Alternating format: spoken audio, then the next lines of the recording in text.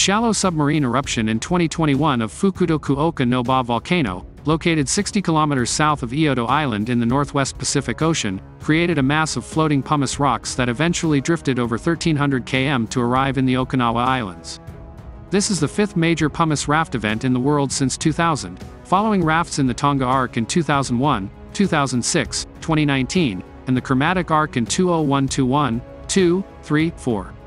Of these recent events, the 2021 raft is particularly important for pumice raft studies because of the frequency and quality of satellite imagery covering both its eruption and subsequent dispersal as well as its diverse environmental and economic consequences.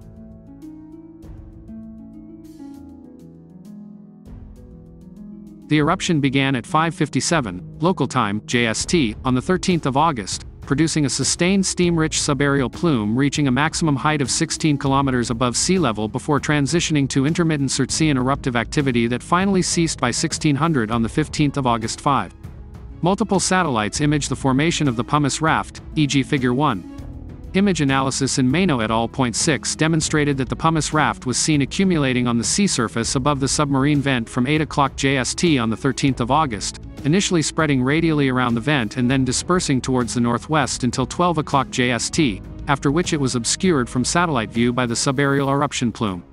A subsequent pulse of eruptive activity on the afternoon of the 14th of August may have produced a second mass of pumice in addition to the initial raft, but all raft pumice were confirmed to have left the vent area by 12:50 on the 15th, at which time the observed raft area was 287 kilometers 27.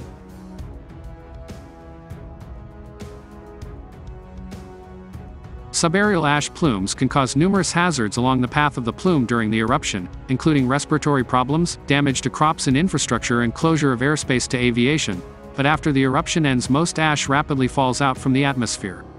By contrast, the slow but sustained dispersal of floating pumice means that many of the hazardous and economic impacts of pumice rafts do not occur until weeks after the eruption when the raft reaches shipping lanes or coastlines. In Japan, the impacts of the 2021 pumice raft were numerous and long-lasting.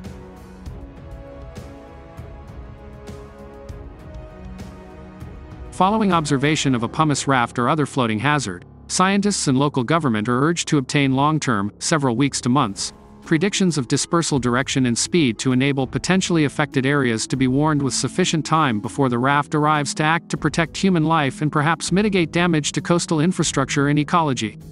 The two major inputs for simulating pumice dispersal are wind and ocean currents. Wind and ocean current data, however, have limitations for providing long-term predictions. Uncertainty in future forcing and the potential for a slight perturbation leading to great divergence makes long-term forecasting a challenging task. Instead, a reliable forecast period may be only a few days, e.g., 2 days in the Gulf of Mexico 9. Nevertheless, such short-term prediction may not be sufficient because decision-making and taking action to mitigate potential disasters also takes time. When long-term prediction is not available or possible, hindcast reanalysis of wind and ocean currents that cover different variability in past years can provide crucial insights.